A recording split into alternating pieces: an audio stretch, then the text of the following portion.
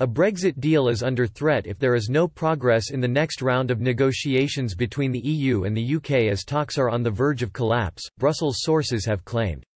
Boris Johnson's Brexit negotiator David Frost and his EU counterpart Michel Barnier failed to make any breakthroughs during tense negotiations in May. One of the main issues which need to be decided between the two sides is how to ensure fair competition between British and EU companies under a new trade deal. According to The Guardian, the EU official has called the next round of negotiations, which begins on Monday, crucial. They said, if there is no parallel progress, level playing field, protection of fundamental rights and governance, then we risk going into July with a major problem, the stalemate Barnier warned about. It is hoped next week the EU will compromise on fisheries and the two sides can find common ground between their positions.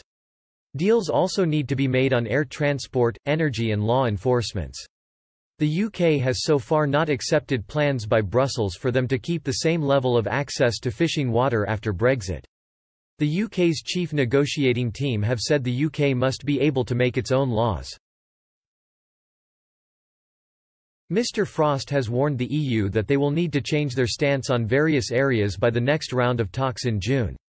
The UK has made it clear it will not extend the transition period beyond 2020 and will leave without a deal at the end of the year if one has not been agreed. However, the transition period could be forced to be extended if no trade agreement has been reached. Both sides must decide by June if they want to extend the December 31 deadline. Talks between the two sides have moved online because of the coronavirus pandemic.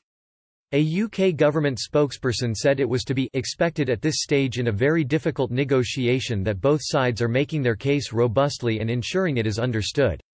We will continue to approach negotiations constructively, but our position hasn't changed. We won't agree to any EU demands for us to give up our rights as an independent state. And we've never asked for anything special, bespoke or unique. We're looking for a free trade agreement, based on precedent and similar to those the EU has already got with other countries like Canada. The next round of talks will begin next week on June 1.